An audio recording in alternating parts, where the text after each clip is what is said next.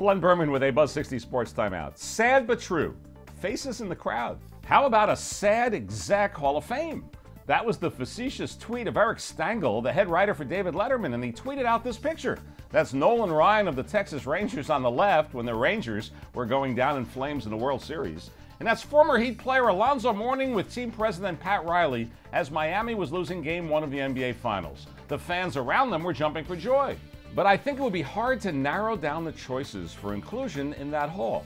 For example, you don't get a better sourpuss than this from LA Kings coach Daryl Sutter or Dallas owner Mark Cuban.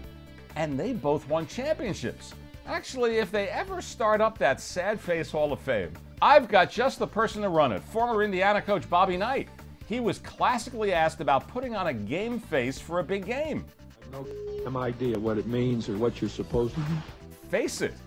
Who knows more about that than Bobby Knight? Buzz 60, now you know. Pass it on.